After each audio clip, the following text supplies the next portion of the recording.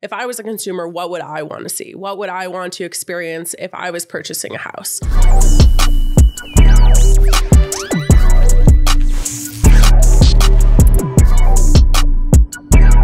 On today's episode of Rise, Grind, Repeat, we talk to Rachel from VIP Mortgage. We talk about how she's building her community during COVID-19 and how realtors and lenders should be marketing themselves heading into the future. Let's dive right in. Thank you so much for joining on another episode of Rise, Grind, Repeat. We got connected, what was it, about a month or two ago? Kind of kept in contact. We were finishing up a couple big projects, but excited to have you here. I'm excited to be here. You guys are awesome. Appreciate that. Love to hear a little bit of backstory, something that caught my eye. You're in the real estate industry. I love the real estate industry in general, but you're in the lending side, right? Had many discussions with people just on how they market, just their philosophy on marketing. So just from early conversations, I'm excited to hear your thoughts and how you market yourself and drive business. But also love to get like a pulse on just how the overall industry is doing with COVID and everything that's going on and anything that you're seeing within the industry, positive, negative, and whatnot. And so, but also just, you've been pretty versatile in your, where you've come from. I mean, it seemed like you started project management, got to a CMO position. You're in what you're doing now, which is business development. Business development. Yep. I'm a loan officer as well. Awesome. So you've kind of worn many, many hats. And so, just would love to hear more. Kind of what's your backstory? How'd you get to where you are now? And just what has the marketing been like on? Yeah, for sure. Well, I'm going to take you way back in the day. I was a sophomore in college at ASU, and I was like, you know what? I just want to find a job because I wanted to get my feet wet and figure out what I wanted to do. And I originally thought I was going to go into sports marketing. And I was like, I love sports. I just want to be in sports all the time. And so there was an opening at a golf and country club in the East Valley. And I was like, okay, I'll try it out. I know nothing about golf. I still don't play. I never used my free privileges. But while I was there, I really got to meet the clientele that we were catering to. And all of these people were purchasing second homes and their memberships at $100,000 a piece for basically a lifestyle. They're paying for the lifestyle. And so as I got to meet all of them and get to know them, I was like, I need to take advantage of these people's knowledge. Like, they're all smart and they're very successful. So what are they doing that's different than everybody else? And so when I really started to get to know them, they're like, you need to network. You need to get to know people and add value to people's lives, and the business will come. So whatever you do, make sure that you're ingrained in that, and really try to lead with generosity. So I did that, and I was like, this is great. I love golf. I don't play golf, but I love the aura. And then I had a horrible experience with one of the general managers out there. And I was like, I don't know if this is going to be for me. Like, I don't know if I want to do sports anymore. So I went back, got my master's in education of all things, ended up teaching special education, and then went through a life change. I went through a bad breakup after 5 years with somebody, and I was like, I don't know what I'm going to do. So I ran to Wisconsin. I spent the whole summer there trying to figure out what my next step was going to be. And my dad, who's a builder, called me and he's like, I need your help. And I was like, I'm not coming back. Like, the weather is way too nice out here. Like, I'm sitting on a boat every weekend. And he's like, no, like, I need your help. So I ended up going back with him, working in a marketing position for his construction company, and then got recruited over to the title and escrow side from one of our clients who is building multifamily portfolios. And so I swore I was never going to be in title and escrow. I feel like there's a trend. Like, I just say no and it happens. And so he recruited me over, and honestly, he completely changed the trajectory of my life. He is to this day still one of my mentors, and he was an amazing boss when he was in that role for me. And we're still friends and we still do a lot of business together. But unfortunately, the title and escrow side was shifting more towards commercial. And I really like the, emotional side of residential. So one of our clients actually hired me on the lending side, which ironically, I also said, I'm never going to be a lender. I hate lenders. And here I am. So what do you hate about lenders? It's not that I hate lenders in general, but you have to understand, in the real estate and the lending industry, they teach you to pass the test. They don't teach you how to communicate. They don't teach you how to really educate your clients. And especially for me with an education background, it was really important to me to not be that way. Like, I have to educate my clients on what the process is. These people are spending $200 to $1.8 million on a home, they need to know what's going on. And I just was tired of people having broken promises. And so, Austin, who I work for now, he was the opposite of that. And it shows like his success. He's one of the top 200 loan officers in the United States out of 400,000 licensed loan officers. So he knows the stuff. And again, I think I'm in this position because I have good mentors along the way. No, that's awesome. So fast forward, what are you doing now? Yeah. So I work with Austin's team. We've got 20 people here in Phoenix, and then we have a team of 5 in San Antonio, and one of our loan officers is moving to Florida, so we'll have a Florida presence as well. And so I work with all of our loan officers, make sure that they're not the lenders that I absolutely hated when I was in a different part of the industry. We work with them. We work on client development. We work on education pieces for our consumers. So even though I'm a licensed loan officer, Austin does all of my deals, and then both of us look over those deals. So the client always has 2 points of contact if they have any questions or anything like that. And then my side specifically is to work with real estate agents and really teach them how to improve their business, tap into, things that they love and turn that into profits for them. So that's kind of my niche, if you will. It's super common in this industry. And how do you help them go about that? Because I mean, the education piece comes in there. There's a sense of marketing. I mean, and that's, I feel like there's so much opportunity for realtors to really dive into their personal brand and who they are and really show what value they can bring. I mean, nowadays you could find most information online, but really the realtor, you're going to partner with someone that you can relate to. Right. So, I mean, what are some of the things that you kind of teach or instill into realtors to help them drive business? Yeah, 100%. So what I try to do with every one of my agents is we sit down and we go through and I basically interrogate them. So I figure out, where they're from, where they went to school, what they like to do, what charities they're involved in, what they've done in the past that's worked, what hasn't worked. And we kind of figure out personality wise too, what's going to be the best, route for them to go. So once I figure out those things, then we create a business plan and I put them on accountability. So my agents are getting calls every month and saying, okay, this month you told me you were going to do 6 open houses a week. How's that going for you? What does that look like? What have the conversations been like? What's your conversion rate? So we're really taking a deep dive and seeing what are you not doing? What are you doing? And then, it helps us too, because, if the agent is doing well, we're doing well. And so I'm a huge believer in partnership. And every agent's different. Some people just want, that really good service and they don't want all the accountability. And some agents that are newer, they're like, I just got my license. I can tell you how many square feet there are in an acre, but I couldn't tell you how to get a client, to save my life. And I tell agents, and this is really across the board, hands down, something that every industry can benefit from. People buy you. It doesn't matter what company you go to. They're buying the experience that you're providing. They're buying the commonalities. And so you're right. Branding is a huge part of it. Marketing is a huge part of it. Even though people are posting on social media and think nobody's listening, people watch. Oh, yeah. I mean, I get asked all the time. They're like, hey, I saw you reading this book. What'd you think about it? And I was like, I posted like 3 months ago. And so it's really, really important for people to have their brand out there, even if it's not a direct lead, if you will. So what kind of drove you to marketing? It seems like there's a reoccurring theme that somehow you get into the marketing, and just hearing you explain you help realtors with their brand identity, figure out the personas and the target market they want to go after, how to communicate to them. I mean, you're a genius when it comes to marketing. I mean, what has that been like? I mean, why are you so drawn to the marketing side of things? Honestly, I love connecting with people, and marketing is a huge part of that, right? So like we were just talking about, people buy you. And so if you can provide value, that gives me more joy than anything in the whole world. And people hate when they have a meeting with me, because then I'm like, I've got 10 introduction emails coming your way. And it's like, boom, boom, boom, boom, boom. And some people are like, why are you connecting me with this person? I'm like, I don't know. It just feels right. Like, I know that sounds super weird, but I'm like, I would be doing somebody a disservice if I didn't introduce them to one another.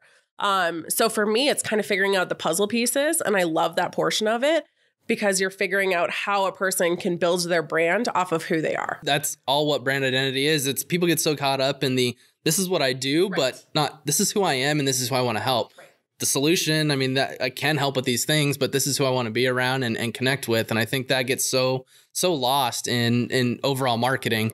I mean, it sounds like also with the education side, there's a huge piece of education bringing value, which I think is another huge miss when most people go to market with things. It's always, I can help you buy or sell homes, but there's no like, well, why should I work with you? I mean, the 30 other thousand people that I'm seeing in ads on my feed, sharing all that, they can do the same thing. And so, I mean, what made you realize that the education and bringing value, I mean, sure, it was said to you on the golf course, but when did you actually start executing on that and seeing the results? I think specifically for me in the real estate industry, I was seeing my friends go through the process and they had no idea what was going on. And just something that was common sense to me because I eat, sleep, and breathe real estate. I was like, what do you mean you don't know what HOA is? Like, everyone knows what that is, a homeowners association.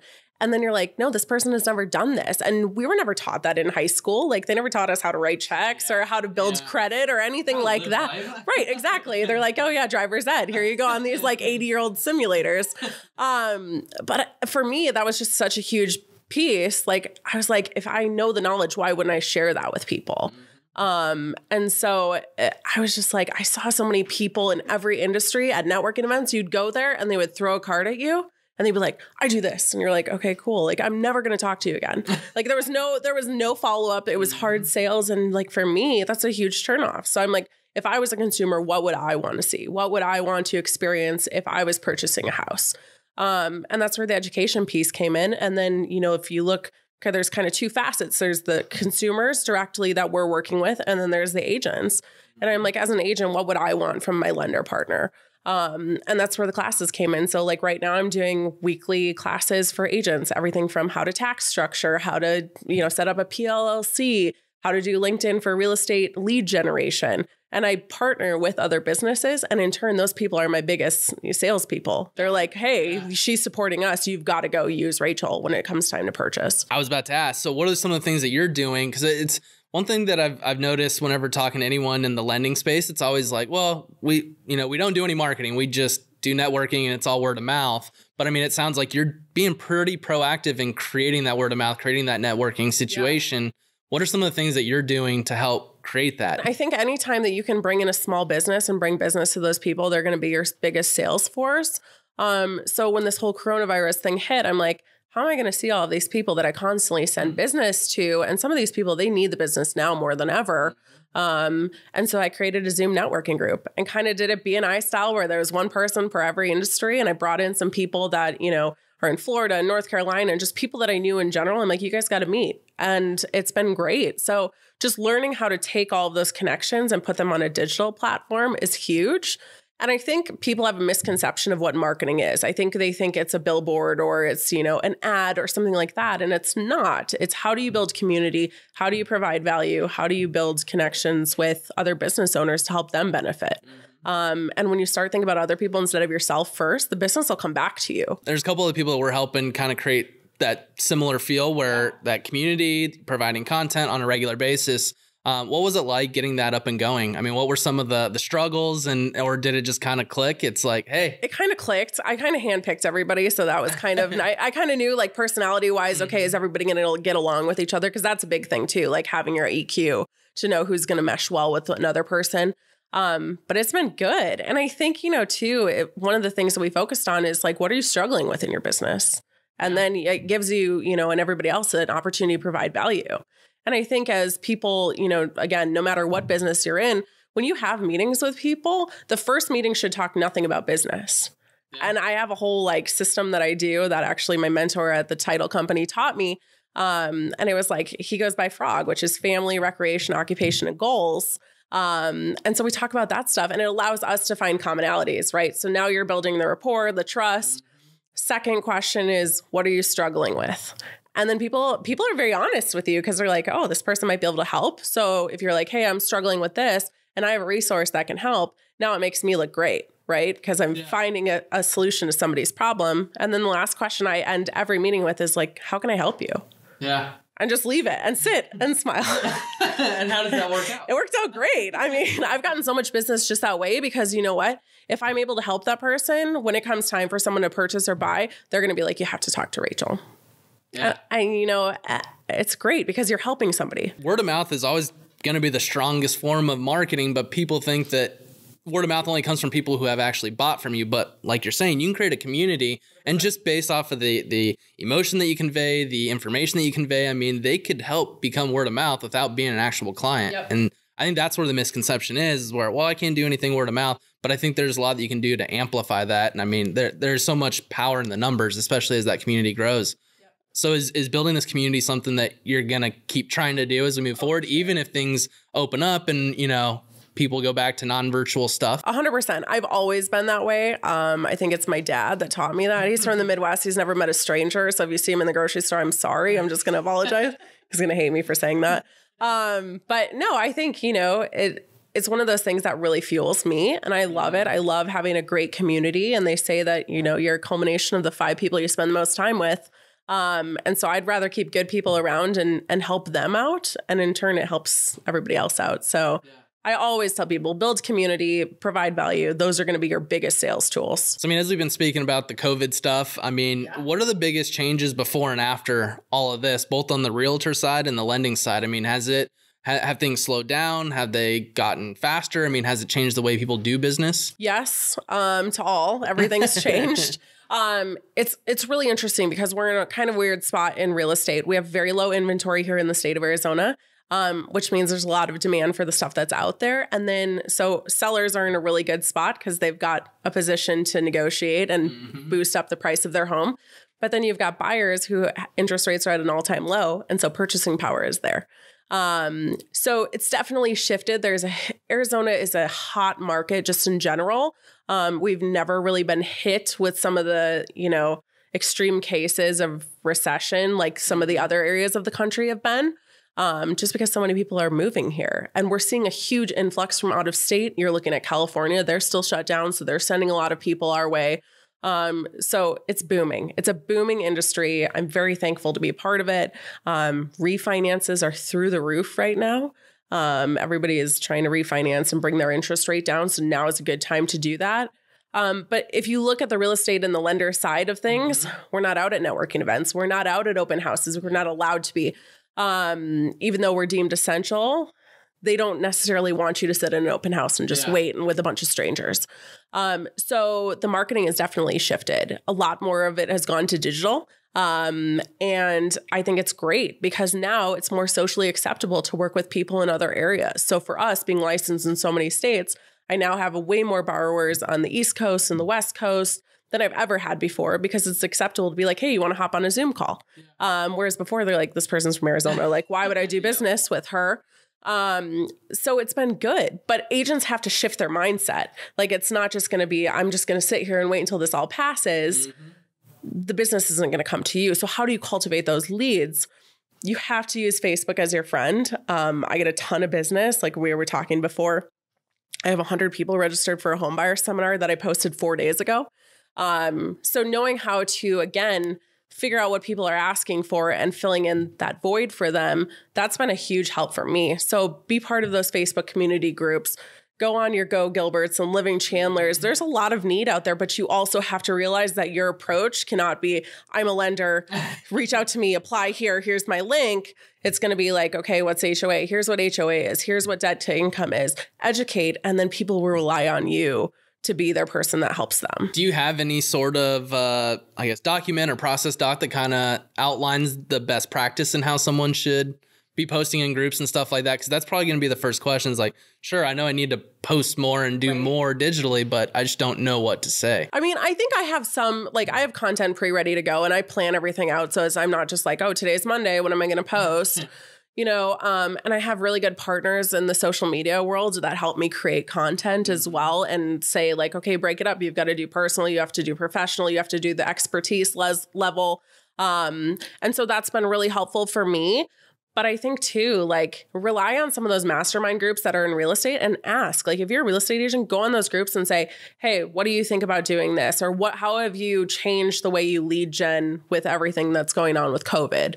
But I can definitely make something too. If someone wants me to, I can totally make something up. Do you see a growing trend in just overall Facebook groups? I mean, I see them being pushed quite more frequently. I mean, I wasn't so much reluctant, but I just never joined anything. And it's amazing how much knowledge is in those groups. I mean, especially if you find some really good ones.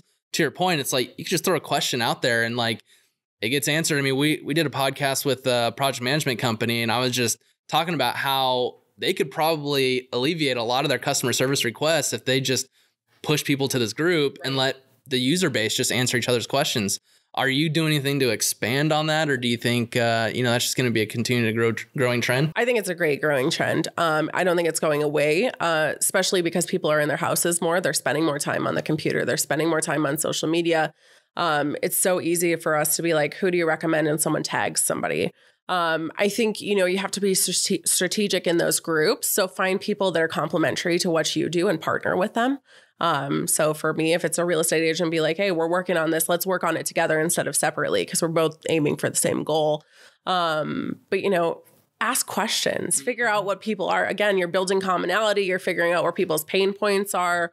And that's where it's going to lead you to add value. And if there's not a group out there, create one. I mean, what are some of the tips that you have on creating that? I mean, how do you get people to join? What types of content should people be posting? Because it's hearing more and more people acknowledge that, yeah, groups are definitely the way it's going. Sure. I would love to create it, but I don't know what to post. And I think this goes more into the planning and the strategy side of things. So I guess outside of that, I mean, from a bird's eye view, I mean, how do you plan your content? I know you said you have helpers, but overall, how do you kind of plan what all you're going to say, what you're going to post and all that? Sometimes it's just reading the room or the group, if you will, figuring out what the common trends are and then, capitalize on that. We created the Homebuyer Summer because I was in a group with a lot of first-time homebuyers that had no idea what was going on. And I'm like, instead of everyone asking 30 questions a day, why don't I just create one thing that explains the whole process? So that's a huge portion of it. As far as creating a group, you can do it off of your interest. So if you like to snowboard, you can create a snowboarding group. If you like to read, now it's a great time. People are at home reading, but being seen as a leader, people are going to come to you first. And so I think it's important for us as professionals to not necessarily look from the business standpoint, but if we were a consumer of the content that we're posting, what would we like to see? And the right audience will come. I think people try to fit people into a certain box and you're like, you don't need to work with everybody. You don't want to work with everybody. It looks desperate for one, and two, like some people just aren't compatible.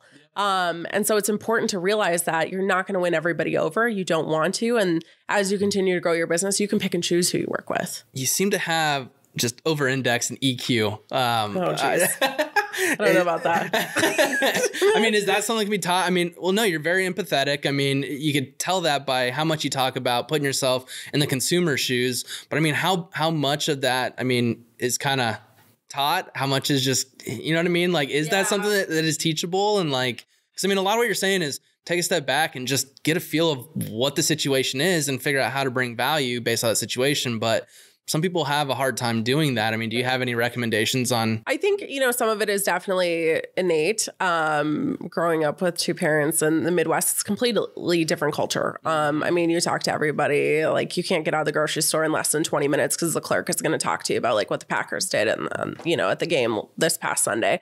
But I think too, like salespeople were never taught, right? They were always just taught sell, sell, sell. Yeah. It's not how. They know what the product that they're supposed to be selling or, the service. But if you step back and take a look and ask the right questions, like the best selling is leading with questions. Yeah. Ask those questions and just don't listen to respond, right? Like actually listen to know what's going on and how you can, again, provide value. So I think it can be taught. There's so many great podcasts out there, yours included, books. There are tools. And you know what? I tell everybody, find a mentor, find a coach. I have a coach. What is that process like? Because I mean, I've been told that quite often. It's like a PhD. It's intense. Is it? Yeah. What are some of the things that you go through? I mean, what do they help with? Is it similar to kind of what you're doing? Just what are you struggling with and kind of? It's like on steroids.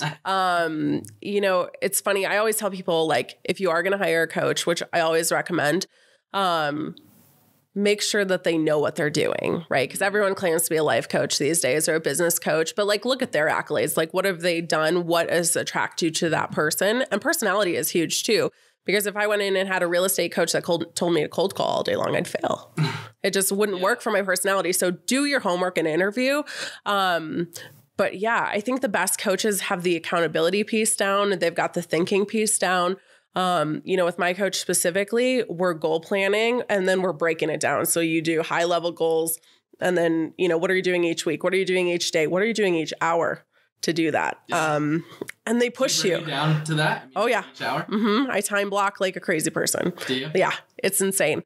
But I think you have to, because especially in my industry, you get so distracted, right? So you're doing one thing and then your phone rings and you're like, okay, I'm going to do this. And then you've got a pre-qual coming out, and you can be all over the place. But if you sit down and do the right things, that's where it's going to, go. But no, I think a coach is great. It's kind of like when you try to lose weight and you can do it on your own, no problem. But if you have a personal trainer or someone guiding you, that's all they do, you're going to make progress a lot quicker. Yep. It expedites that success. 100%. Yeah. So one thing that you mentioned that was pretty cool. I mean, you created an event, what was it, 4 days ago, and you already have 100 people. Yeah, it was insane. I get like such a thrill. I like keep hitting the Zoom refresh, and I'm like 101, 102. It's great. So I know there's a lot of people that would be listening that I want to do that. Like, how did you get to the point where you got that type of turnout? I mean, are these people that are in your database? I mean, how are you engaging with them? Or are these brand new people that maybe you're running ads to that they're signing up? Or how have you gone about doing that? So it's been organic. I haven't paid for any of these people to come to the seminar. It's a Facebook group that I have just found a gold mine in, and people are asking questions. And then I'll go in and say, okay, here's what, the answer is to that question. And by the way, on Thursday, we're doing a webinar about this whole process. We're going to go over your question. We'll have a Q&A section, and I'm going to record it and send it to you. And then I'm like, share it with your friends. So sometimes the best way is to just ask, because people don't know. No, that seems to be reoccurring as well. I mean, just ask. And that's something I struggle with too. It's like, show all the value and all that, but never going for the ask, and a lot of missed opportunity. But I love what you're saying, where a question gets asked. I mean, you answer the best of your ability, but then you promote the event that's going on. And I think there's a lot of people that just don't answer the question. They just drop links everywhere. So, I mean, do you have a strategy on there? I mean, is it literally just bring value? Yeah, I would say just bring value. And because then you're establishing yourself as the expert. And sometimes if it's a question, there might be a feed there. So if someone says, hey, is this going to count against my debt to income, just for an example? And then I'll answer the question, and then someone will say, hey, thanks so much. I really appreciate all of your help. Yeah, no problem. If you're looking for more information, just so you know, I've got a webinar coming up. Totally up to you. If you can't make it, just register and I'll send you the recording. Soft sell. Gotcha. So you respond, and if someone responds, then you drop it. So you don't do like the response, couple spaces, and then drop the link. If it's a long-winded question where it's got multiple parts, I'll say, hey, here's the brief answer, but we're going to go more in depth into it tomorrow. But yeah, I think doing that, because then you're allowing them to control kind of the way that it goes, and they feel empowered, right? So they don't feel like you're driving the conversation, they're driving it. And then you're coming in and saying, oh, by the way. I love that. I think there's a ton of white space. Have you ever, just with that strategy, have you ever heard of like Quora? No. So, I mean, it's basically the same thing, but it's literally a platform where people just ask questions, and then there's a thread of all these answers. It's something that we're working on bringing a solution to. We have a way where we can real estate. I mean, basically it shows all the top questions, how many viewers, all that type of stuff, but essentially just feeding someone, and they can do video content, whatever it is. But literally, I mean, the questions are out there. Just go find them and answer them. And if you can bring good value, that's where maybe that person that you answered isn't going to be the one that works with you, but someone that saw that exchange goes, I like how they think. That's who I'd want to talk to. So, I mean, it sounds like a lot of what you're doing is just literally just bringing value. It's so true. And honestly, like as professionals, we learn the industry more as we teach, right? And we come up with their questions that they ask, and I'm like, let me double check on that for you. But I think too, like in anything, if you're seeing a common trend of questions for your industry, take that question and make a minute video out of it and post it. I love that. Like if you're getting a lot of questions like, hey, what is a down payment assistance program? Take it, do a little 1 minute video. You can throw your Snapchat filter on there like I do, and then, post it. Because again, like you said, it might not be that person that's your ideal client, but you never know who in your friend group is watching. I mean, I had someone from high school reach out to me, and they're like, hey, we're thinking about buying a home. We figured we'd ask you because you would know what to do. We see your posts about, rent increases and things like that. So you never know, but it's a great way to really establish yourself as an expert and answer those questions at the same time. And would you even say most of the time that who you're answering isn't the one that reaches out, but it's usually, 100%. I saw something you posted 3 months ago, and it really spoke to me. And I mean, is that typically what you're saying? Yeah. It's really interesting because you're like that. I would never expect that person to ask me that question, but you put it out there, and if nothing happens, then great. But if something does, like, you benefit from it. Yeah. How was it getting in front of the camera the first time? Oh, we all hate being on video. Like I hate being on video right now, but it's not there. I mean, you look great. You look great, but you know, it's nerve wracking. But I think you have to remember, nobody likes being on camera at all. Like, we're not being photoshopped. We're not doing all of that stuff. And that's something that my coach and I work on a lot. She's very, very heavy on videos. In fact, so we have to do 10 video texts every day to people in our phone book. And they go over so well. I have people like, I was in tears watching this. And I was like, really? Like, I was just coming from the heart. But so I've become more comfortable with it. But of course, we're our own worst critics. Just do it and post it. Like, don't sit there and watch it 5 times. Like, don't go back and be like, my voice is so annoying, because you'll go crazy doing it. Just do it.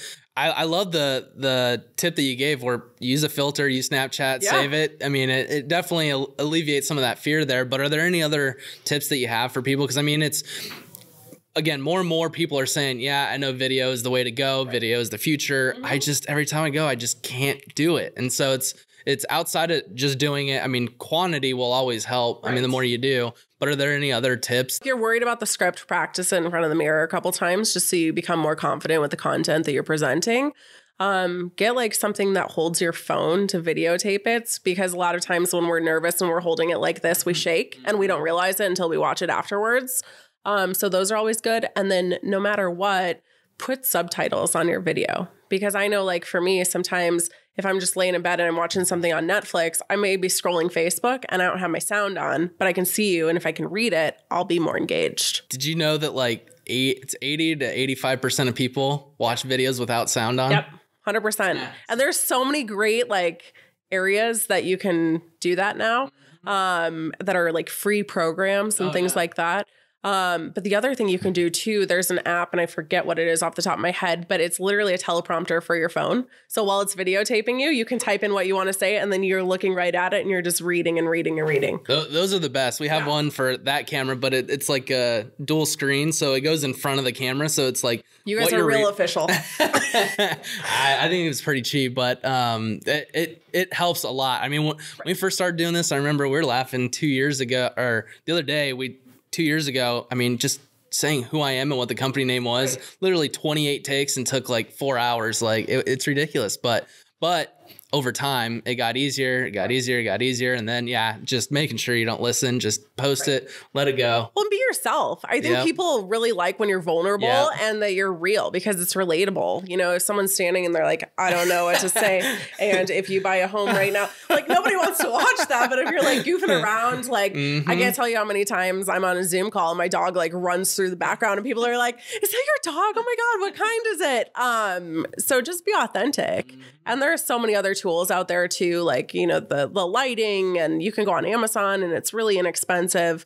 But just be yourself, and you realize you're not perfect. Nobody in this industry is perfect, and people relate to that because it shows you're human. I say that so much. I mean, there's probably, you can cut down on production costs so much by not doing the extra 20 takes, and the extra 20 takes it took to get perfection. People are going to like the authentic version anyways. And I think that's a huge growing trend that, I mean, don't need all the fancy cameras and all that to make good quality content that resonates and gets your message across. And I think too, like, be intentional with your call to action in the video. It's always like, end it with a question, you know, because that will help increase your engagement with the person that's viewing. Like, for me, with my 10 video texts that I have to send every day, I always end it with a question. So it's like, hey, so-and-so, I just want to let you know, I really appreciate you. Do you remember that one time when we did X, Y, and Z? By the way, how's your family? Send. That's what I was going to ask, is love the video stuff. So it's like, so you're not creating one video to send out 10 people. You're literally like intentional on who I'm going to send it to. And then you are doing a video that speaks to them. That one day it starts with the A contacts to go through, do the little video. Hey, so-and-so, saw that your daughter just graduated from high school. So sorry she couldn't have a graduation. What are you guys going to do to celebrate? Send. How's that been? I feel like that would be game changing. People lose their mind about it. They're like, this made my day. Like, oh my gosh, it was so great to see you. And then they end up complimenting you. So you're like, oh, this is great. They're like, your makeup looks on point. I'm like, oh my God, I love this. I got to send like 20 more. But no, I think people just like, they don't check in, you know? And you talk to some people, like, nobody sent me a video text during COVID. Like, my hairdresser and my insurance person, like they're not sending that stuff. Yeah. And so you're differentiating yourself and you're not selling, but naturally they're going to say, hey, how's everything been going for you? How's work? Yeah. Work's great. It's actually a great time to refinance. That's usually what it leads to is like, great. How's work? How's life? All that. But I mean, I'm sure what it's doing as well. I don't know how long you've been doing it, but I'm sure there's gonna be people that even don't ask about how work is doing, but then they go look you up on social and go, oh wait, I didn't even know she's doing this. Hey, I have dinner and I met someone that, needs to refinance or whatever it may be. And all of a sudden you're top of mind whenever that conversation happens. And it's like, hey, check out, their page. And then all of a sudden it creates, some opportunities for you. That's genius. No, and it's awesome. And there are people in my phone from like high school, which was a while ago. And I haven't talked to them in years. But how hard was it? It wasn't hard because you're like, hey, with everything that's going on, just wanted to check in. I know it's been years, but like, how's your family? Mm-hmm. Send.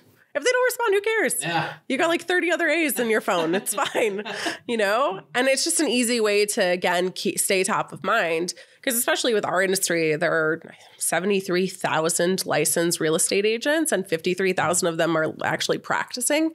So there's a lot of competition. I think it's like 1 in every 164 people has a real estate license in the state of Arizona. It's insane. Oh, in the state of Arizona? Yeah, like Maricopa County area. So there's a lot, but it's like, what are you doing that's different from all of those other 73,000 people? So you have to be top of mind because the worst is like when you go on Facebook and you see, we bought a house and it wasn't from you, Is the video texting, is that like... Because I could see how that, outside of business and all that, I feel like people would communicate a lot more that way. I mean, have you started having more conversations that way? Yeah. Yeah? Yeah. And think about it. There's apps that capitalize on that now. Marco Polo. I just heard about that 2 weeks ago, 3 weeks ago. Because people always send me videos and I have like my hair on top of my head and I like wearing pajamas and like, oh my God, I got to answer this back. But no, I think it's great because it's just different. Again, you're setting that expectation that it's different. And some people, they'll send you a video back. It's really great when they send you one back and they're like, hey, Rachel, it was so great to see your video text. And you can tell they're like, I don't know what I'm doing right now. So there are some people that'll send a voice message back. There are some people that will just normally text you. But I think, again, it's the intention that counts. Yeah. And being consistent with it. How much does that play in a role in the success that you've seen, consistencies? People, do it one time and then it's like you lose that client and you're trying to get a new client. And it's like if people just focused on retaining the clients they already have that have already been through the experience, know what to expect, know that you're the best at what you do, that's way easier than trying to go and court a new client. Most expensive client to get is a new one. Right. Retention but we see it all the time. Mm-hmm. Unfortunately, it just... people aren't consistent. And how do you stay consistent? Is it the time blocking that helps? Time blocking and just having systems and structures in place. And making sure that like, hey, when so-and-so's 1 year anniversary of the closing of their house comes around, I'm the one that makes that call. I'm the one calling the agent saying, hey, this week, so-and-so, it's going to be a year. You should probably reach out to your client, right? So now you're hitting both sides of, makes me look good. And I'm talking to the other agent that wasn't my client in the first place. So just thinking outside the box, like it's the little things. You're smart. You are smart. Thank you. I love this stuff. Like I eat, sleep, and breathe. I listen to more real estate podcasts than you ever would care to know about. Have you thought about starting your own? No. I don't know. I think I would be... No.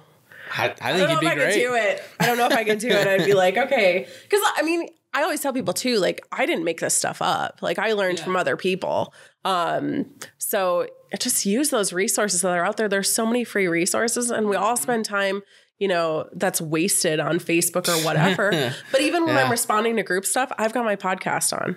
Really? Yeah. I've got podcasts on, I'm listening and I'm like, oh, good idea. Jot it down. Like I have a notebook all the time, just so I can jot ideas down or in your phone, in your notes section. But I think you have to want to be good at what you do. That's what I was just going to say.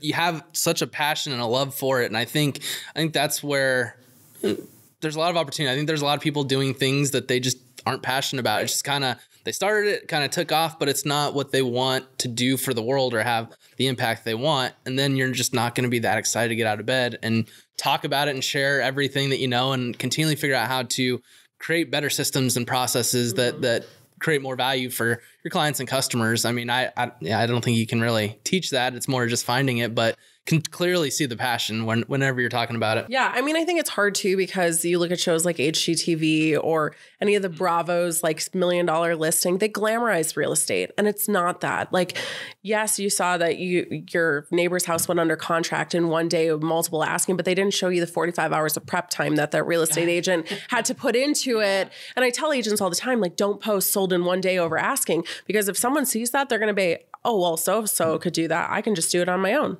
Why do I need a real estate agent? Yeah. Because you're not posting, I had to hire the photographer. I had to do the marketing campaigns on Facebook. I had to host an open house. Like, there are all these other things, and you're doing yourself a disservice.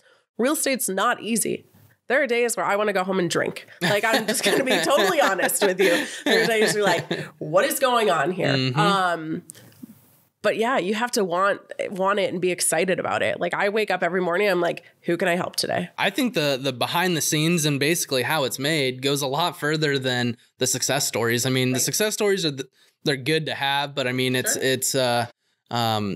think showing the day in the life goes a long way, because most people don't understand what people go through on the other side, where it's like, oh, well, if I should hire a realtor, what are they actually gonna do for me? And it's showing that day to day, not only just for them, but juggling multiple clients and doing it, like, how crazy busy it is. Yeah. And I think that right there helps show the work ethic. It's like, oh, they're really grinding to try and, make results for their clients. That's who I want to work with. And so I think people get too caught up in the sold in one day, sold over asking price. Right. Show how you made that happen. And I think that's going to go further than getting the one day. It's being genuine. Yeah. It goes back to that whole thing. And it's crazy to me, because people, again, they think it's really, really easy. Mm-hmm. And I think no matter what industry you're in, with your partners and your clients and your team members, you have to set expectations. Yeah. And I do that too with my agents. Hey, I'm going to pour my heart and soul into you, but if you're not pulling your weight, it's not going to work. Mm-hmm. Same with buyers. Hey, there are things that are going to go wrong. This is just how real estate is. Yeah. Underwriter's going to find something. They're going to find out that you bought that Louis Vuitton purse during the, like, when I told you not to. Yes. We've told you, you did it anyways. But to be, I think saying that and acknowledging, hey, there might be something that goes wrong, but this is exactly why we're here. This is how we're going to communicate. Even asking people, like, how do you like to be communicated with? Some people like to call on the phone. Some people like to text. That's a huge one that gets overlooked. It's huge. And I can call someone 20 times. They won't answer me. I text somebody. It's 30 seconds later. So, like, knowing your clientele, even knowing how your team members work, you have to have a cohesive team. Yeah, you're only as strong as your locker room. I'm a huge proponent of that. I grew up playing baseball, and that's, been on teams where we had great talent, but behind the scenes, didn't work together, didn't win championships. Had mediocre players, but we all bonded really well. Strong locker room, won championships. It's amazing. It's knowing how each other ticks. And it comes down to communication. Right. Yeah. So as we kind of wrap things up, I'd love to hear, if someone's brand new on the lending side and the real estate side, it's like, I don't know what to do. What are some tips that you have to get things going? How can they create process? How can they get the wheels in motion to start selling without just posting, I'm a realtor, I can help you buy and sell? Right. Yeah. No, I think that's part of it, is like acknowledging that you are in the industry now, but don't overdo it. Mm-hmm. Like, you don't need to post every day that you're a real estate agent. People generally figure that out. But tap into your sphere. Like, make a list of the top 50 people in your life that'll be an extension of your sales force, and have them help you. So many times people overlook that, and they'll try to buy leads, or they'll go on Facebook groups right away and be like, okay, whatever. But the people like mom, dad, brother, sister, best friend, those are people that are going to refer you no matter what, because they love you. Yeah. And so definitely tap into that. I would say have a plan, write down your goals. And even if it's something as like, learn how to do an open house, meet with a lender and find a good partner. Know what title and escrow is. Like, these are things that they kind of touch on in the actual classes themselves, but it's definitely not an overbearing idea of what it is. I think just figuring out what your schedule looks like. This is not going to be hey, I'm going to call for 2 hours and I'm going to watch Netflix and then, maybe you go golf for the day. Mm-hmm. Like, your first couple months, you are going to be pounding pavement. And ask people in your office, ask, people that have been in the industry where they failed. Like, that's a huge question. I ask Austin all the time on my team, like, what did you fail at? What do you suck at? And he'll tell me, like, he's, you know, because then you don't have to repeat that and then go through that whole thing on your own. So don't be afraid to ask questions, I think, is a huge thing that people are like, well, I don't want to seem dumb. Yeah. It's not, you don't seem dumb. You just don't know because you haven't experienced it yet. There are things that we run into that I've never experienced in all my time in the business. So yeah, having a plan is huge, and having somebody that can help guide you is always a big thing as well. Being strategic. Love it. And what are you most excited for in the next 3 to 6 months? What are you working on? What does your future look like? I'm just excited to help people get into homes. Refinances are huge. So if we can save people money, that's exciting. But we're growing our team. I love that. I love having a bigger footprint. Austin's an amazing leader, and he's really good at what he does. And so I'm excited for him because he deserves all the success in the world. But yeah, I mean, just have fun along the way. That's what I'm excited about. Meeting new people, building new connections, helping people along the way. And then, you know, hopefully the world opens back up so I can travel. But other than that, yeah. Yeah. I mean, from everything it sounds like COVID, the craziness, all that stuff hasn't slowed you down. In fact, it seems like you've been more innovative and more passionate about what you're doing, which is awesome. Yeah. So, Rachel, how can people find you if they're a realtor or lender, want to get part of your groups? I mean, go ahead. Where can people get a hold of you? Where can they find your groups? You can find me on Instagram. RL Tarman, Tarman is my handle. Facebook, just Rachel Tarman, Tarman. You can call me 480-495-6690. Text me. I'm always happy to help people, even if you're new in the industry or just need a second opinion on something. Seriously, reach out. We're all in this together. And if I can help somebody, I'm totally down to do that. Cool. I love it. Thank you. Appreciate the time. No, thank you.